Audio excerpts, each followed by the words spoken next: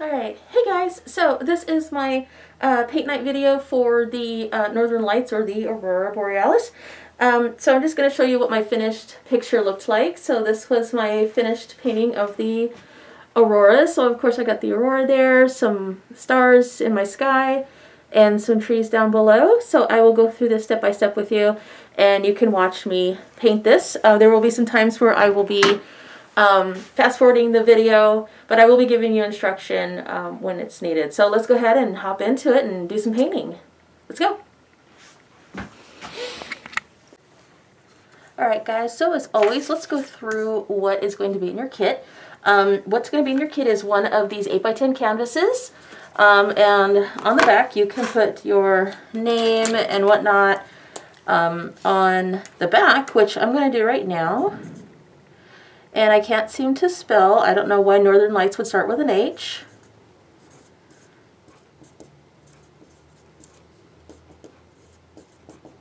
And then you can put your name. Okay. You're also going to have, oops, that got dirty. One of these kits that has the pre-filled paints and the paintbrushes inside them. I had already opened one on another kit, so I'm actually just going to use the leftovers from another one. And then you're also going to get a picture for inspiration. Now, this picture is not the one that I had in my advertising. I was going to use this one, and as you can tell, this did not print out very well, and no matter what I did, I could not get this picture to print. So, I'm going to be painting something similar to this, but I'm going to be giving you this as your inspiration. So as always with these paint videos, you don't have to do what I'm doing. This is just for inspiration, or if you want to paint the picture, you can watch and follow along with me. But as always, art should be your own. It should never be constrained to what somebody else wants you to do. So have fun with this. Before I start, I've got a little cup here. I've got water to clear off my paintbrushes, and you're probably going to want a paper towel.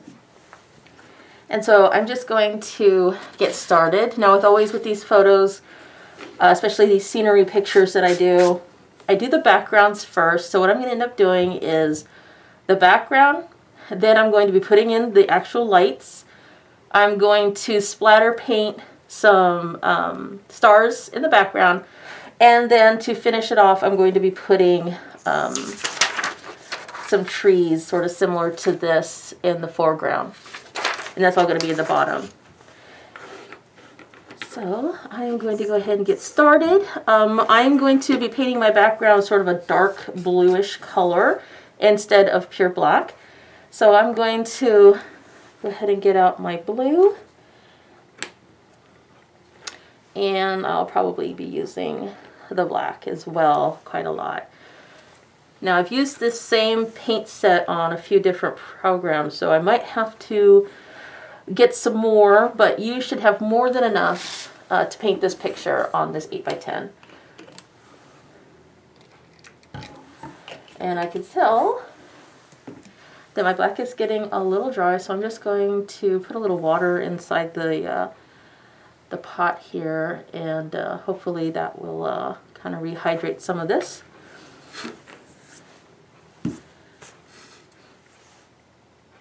Okay, so I'm going to be speeding up this video. When I have something important to tell you, I will go ahead and stop and tell you what I'm doing, and then I will end up speeding it back up and keep going from there. So I'm just going to do the dark blue and the dark black, the background stuff.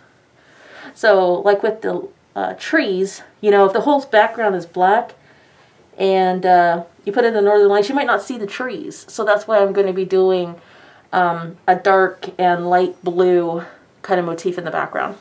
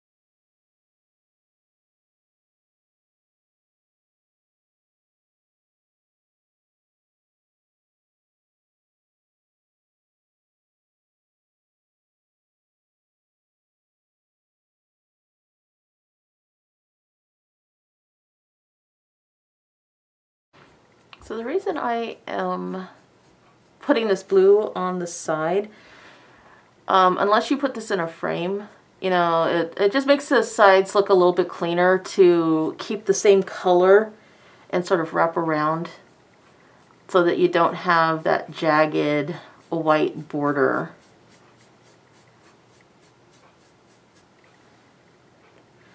So a lot of artists actually do this with their canvases, and they just go around the side just in case, you know, if anybody buys their artwork and they don't frame it, they just have a, you know, a bare canvas on a wall that you don't see the white. And that's just what I'm doing. Now you can tell that this is pretty streaky, so I'm going to be letting this dry a little bit, and then I'm going to go over it again with blue. And this time I'm going to mix black in with it because I want it to be fairly dark. Alright, I'm going to start putting on my second coat. So what I did is I took the last of my dark blue and a little bit of the black, and I just grabbed a little cup. You can do this with paper plate, piece of butcher paper, wax paper, tin foil, saran wrap. And I just mixed in just a tiny bit of the black with my leftover blue. I wanted this to be nice and dark. I've been putting a little bit of water in here to sort of thin it out. I'm going to be going back over this blue because this is obviously a night sky and not a daytime sky. So we want this to be a fairly dark blue. So I'm going to go ahead, speed up the video, and I'm just going to go right back and forth across as much as I can with this paint. And I might have to get into some of my other paints. Like I said before, I've used this strip a few times with a different project, so I'm finally out of the blue. That was like 3 projects in, so there should be enough blue for this. So don't worry that I might grab some extra blue from my supplies.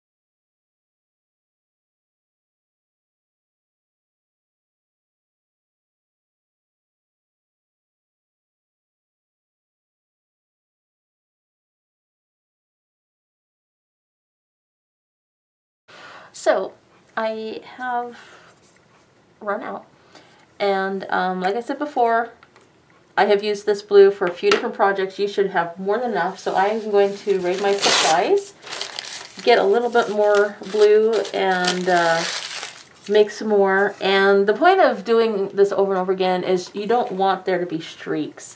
So you can see that I'm still pretty streaky, so I'm going to go ahead and make a little bit more of this dark blue, and I'm going to go over it one more time. So I'm just going to let this dry just a little bit, go over, get some of the streaks out of here, and then go over it one more time. You can notice that I've been going back and forth across the entire thing, and that is to sort of minimize the look of all the brush strokes. Okay, so I've got my last little batch of dark blue. And I'm going to do the same thing I did before. I'm going to start at the top, and I'm going to make sure my brush strokes go all the way across. So you can see sort of here on this side where you can kind of see those little half brush strokes. That's what I'm trying to avoid. So I'm going to make sure that I go clear across the whole thing with my last coat of dark blue. Now, if you have bigger paintbrushes at home and you want to use them, by all means, please use them. But this is the brushes that come in the kits, and you know, we have to make do with what we got. Alright, so let's go ahead and get that on there. That is almost like a gray, but that's covering really well. So we're just going to keep going over the whole thing one last time.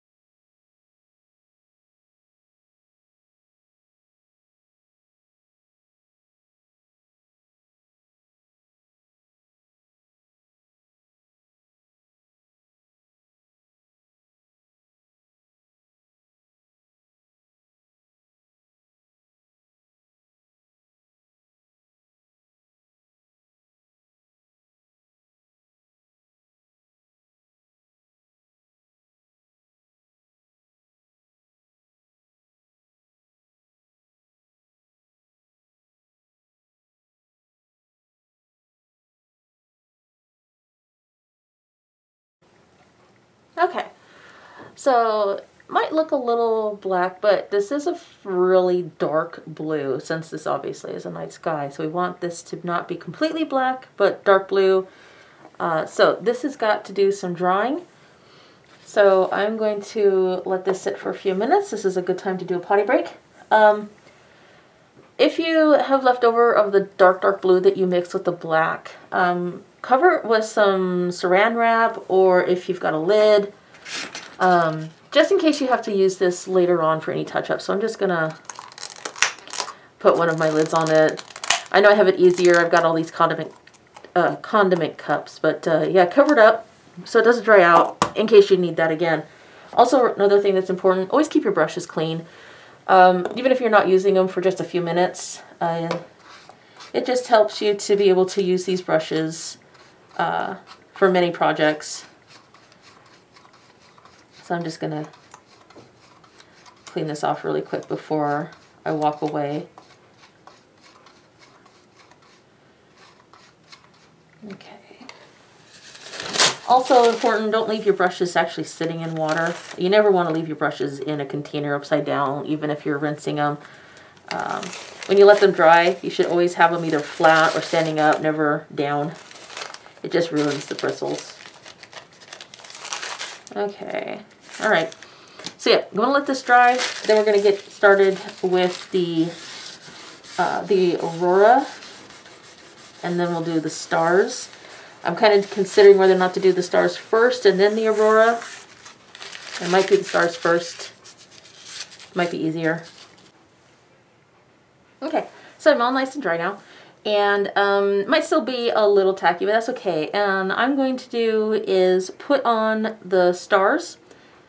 And I'm going to let the stars completely dry before I start putting in the Aurora.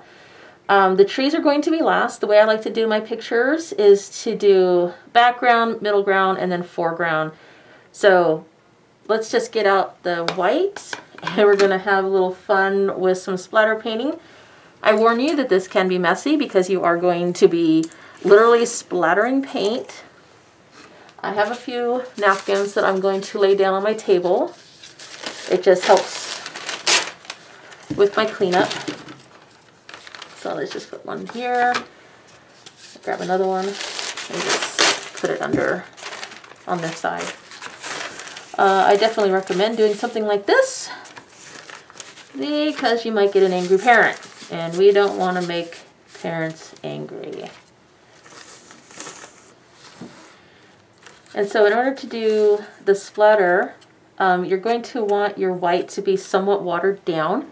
You don't want it to be too thick. Now this paint is really thick, which is why we like this paint, because it does go quite a long way, and it covers really well. So I'm just going to grab my paintbrush, and I think I might actually mix some of my white on this paper. Yeah, this is really dry paint. Because I've used this, you know, like I said before, quite a few times. So I just got it a little wet. And then what I'm going to do is I'm going to be running my finger over the brush, and I'm going to be splattering. Like that. I'll try and zoom in here so you can see what I'm doing.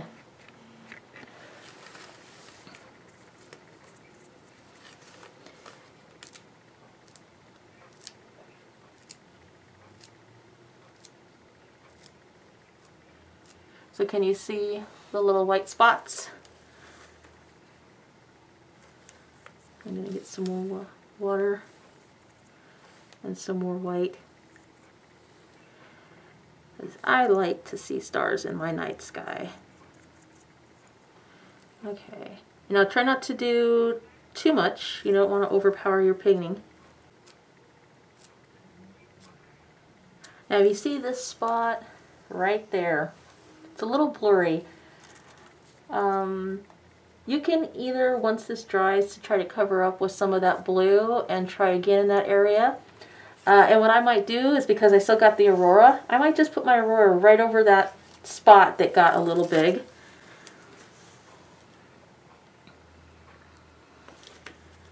Okay, so I think I'm going to do one more pass. I don't want too many stars on this background, but just enough to be convincing that it's a night sky.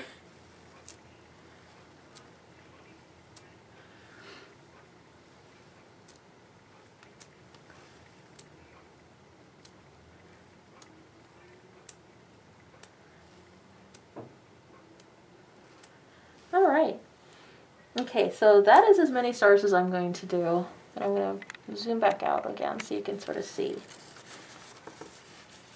So we got a couple, that one and maybe that one right there, that got a little big. And I can always either use some of that blue that I made and go over that spot, or I can just camouflage it with the Aurora, which I might do. And that sometimes is a really easy way to cover up mistakes that you made. So I got my stars in my sky. I want these stars to completely dry before I do my next step. My next step would be doing these auroras. Now this was that picture I told you that I first was going to give you, but I couldn't get it to print really well. So what we'll end up doing is we will make a streak, and then with the paintbrush we will just be going up and making those streaks. So I don't want my stars to be wet at all because it'll streak your stars. So I'm going to let this dry overnight, and then we will be back the next day, tomorrow, and we will finish it up by putting in my Aurora, and then finish it off with the foreground of the silhouetted trees on the bottom. Okay, so this is nice and dry. I let it sit overnight, and I'm just going to quickly do the auroras, and then I'm going to let them dry, and then I'm going to put the trees on tomorrow. And so in these photos that I had, this was originally really light blue, but it just did not print very well. And then of course these ones are green. So I have seen multicolor auroras, green, blue, I've even seen pink. It basically just depends on what gas in the atmosphere it's interacting with. But the most common is green and blue. So that's probably what I'm going to do. I have my light blue here, and I got some white, and I also got some light green, and so I think I'm going to be making a mixture of the colors. And I think I'm just going to grab a napkin, I think, and see what I like for color combinations.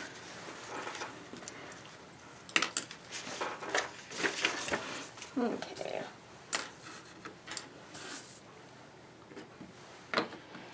So I'm kind of going a little bit towards this light blue, but I think I want to lighten it up a lot more than that.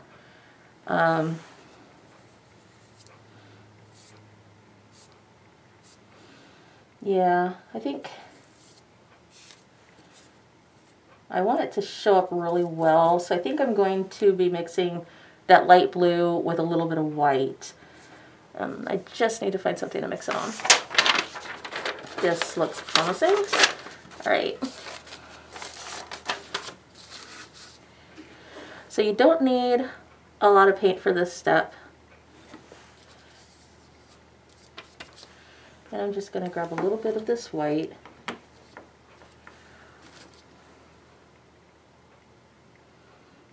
Okay. All right.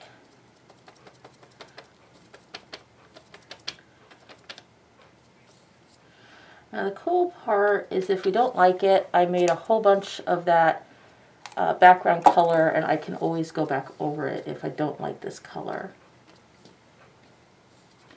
I want to get this a little wet. Okay, so I am going to start about a third of the way up the board and go up this way. So I'm just going to start it right about here, and let me take a look here. Okay.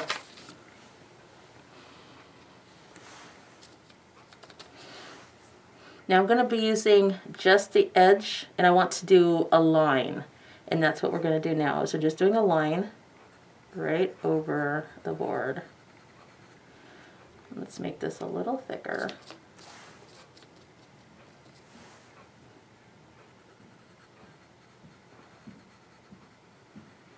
And then that's what we're going to do, is something like this.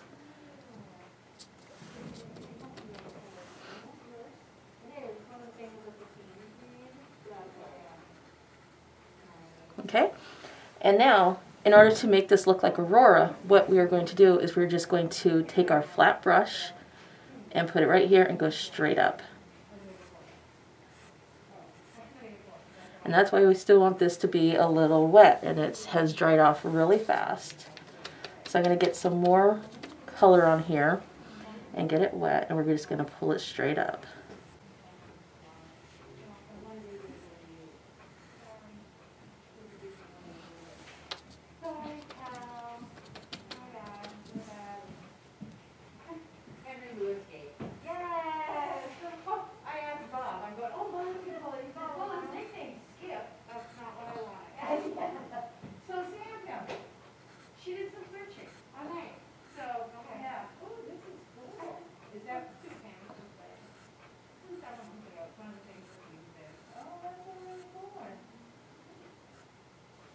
Okay, so there is my first Aurora. Sorry, I got some folks that are laughing outside the door. So what you want to do is you want to go straight up. Okay.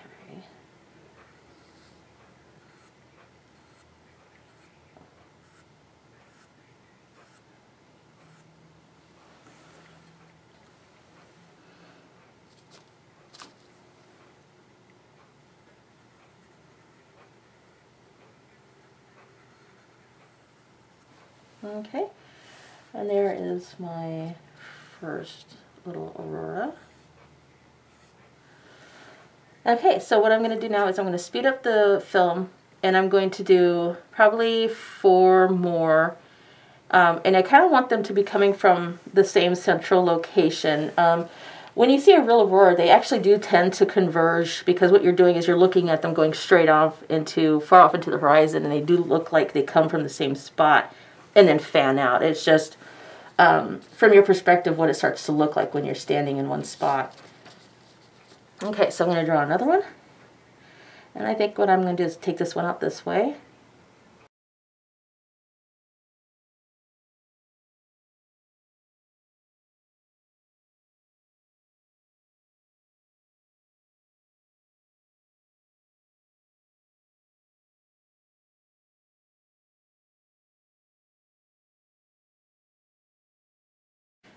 So I don't know if you've ever known this, but what the auroras are is it's the sun interacting with our atmosphere, the radiation coming off the sun. And actually, there are a few other planets in our solar system that do have auroras as well, like Saturn and Jupiter. Jupiter's auroras are gigantic. So I thought it was really neat that Earth wasn't the only place that had auroras.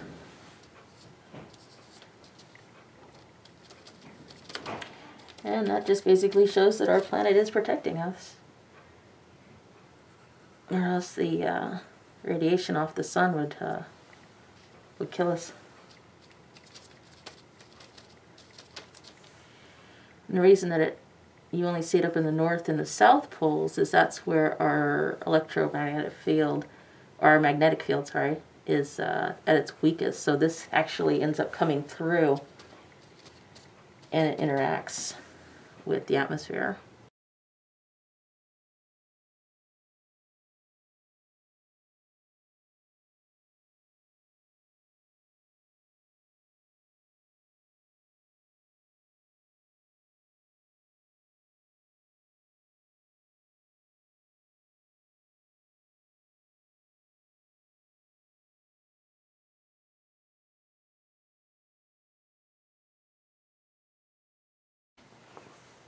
So now that this has dried a little bit, I'm going to go ahead and start putting in my trees.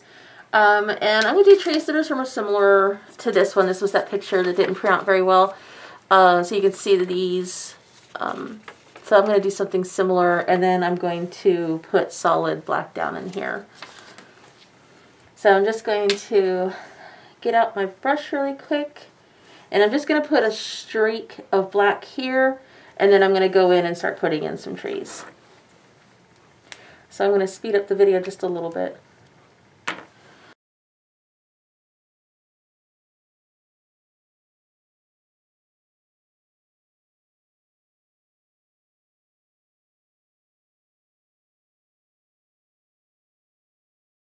Alright, so you can see this is still a little streaky, so I'll probably, once I get the trees done, I'll probably just go ahead and do another little coat down the bottom. Okay, so I'm just going to rinse this, and always remember, guys, keep your brushes clean. They will last you a lot longer. Let's get these cleaned up. So when I start doing the trees, I'm going to thin down the black just a little bit because this is pretty thick paint. Alright. And I'm going to do the main trunk of the tree with my thin brush. I'm just going to get it wet, and I'm going to get some paint on it. And the sides of the pictures, I want my taller trees, and then I might do a couple smaller ones. It's just something to just sort of frame the foreground of your picture. Alright, so I'm going to make a tall tree right here, and I'm just going to take a branch, and I'm just going to bring it down. Or not a branch, a trunk of the tree.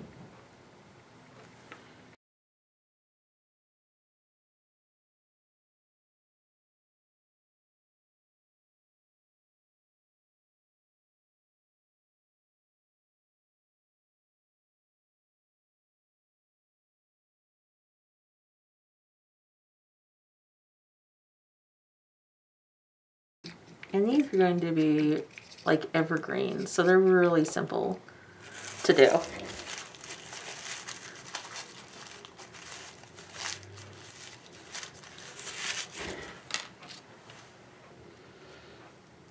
Okay, so I'm actually going to rough up this brush a little bit.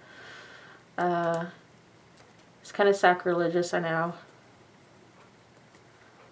And what I'm trying to do is get someone that's really similar to like a fan brush. So you see what I did to this? I pulled the bristles apart this way.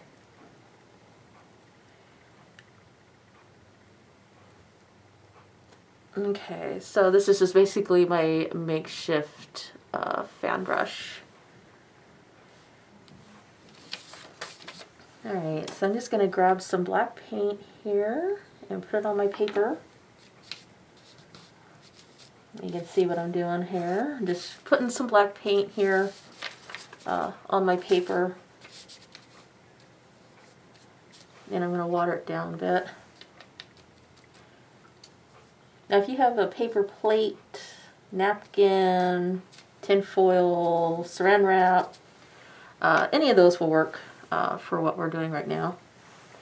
But I am just making do with what I have. So I'm gonna zoom out just a little so you can kind of see what I'm doing with the brush. So I'm just keeping it flat. And then I'm just going to start loading it with the black. And then with the areas that have the bristles sort of sticking out, you can see it right there. So what you end up doing is you tap it big at the bottom, and then you're going to make it smaller towards the top. So this is what I'm going to be doing. It's just going back and forth, thicker at the bottom, and then as you get up towards the top, you'll pull it in closer and closer to the tree. Since the branches towards the top of the tree are, closer to the trunk. So I'm going to zoom in so you can just sort of see what I'm doing to this tree.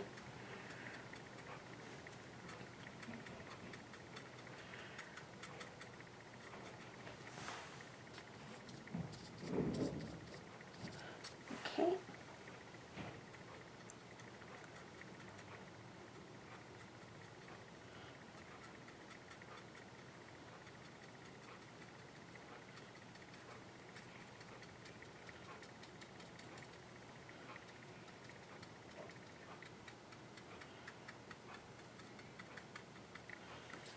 Okay, so I'm just going to flip this over so you can sort of see what I did. So there's my tree. Whoop, right there. So there's my first tree. So I'm going to do the same thing with all of the other trunks. And so I'm going to zoom out so you can see what I'm doing. And I'm just going to speed up the video just a little bit.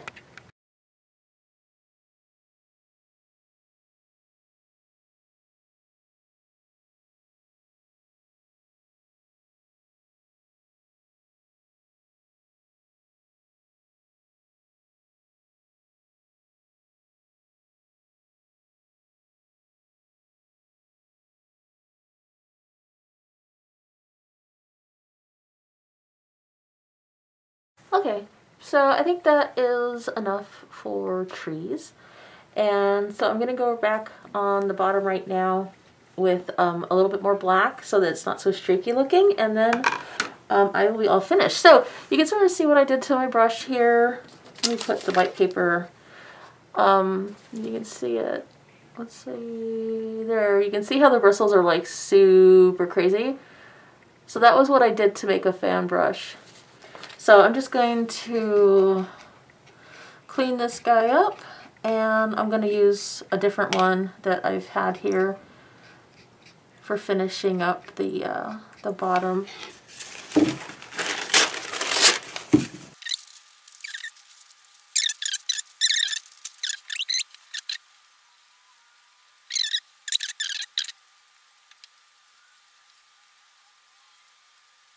So I am very sorry, my battery had run out on my camcorder right as I was finishing up. So after I did the trees, I went back on the bottom with some more black to hide any brush strokes. I also did the black on the edges, sort of like what I did with the blue. And then of course I had put my signature at the bottom. So let me zoom out so you guys can see the full thing. So there is my picture of the aurora. And I had fun doing this, and I hope you did too. And happy painting, and always remember, you know, paint whatever you want to. This is only for inspiration. Okay, guys. Bye.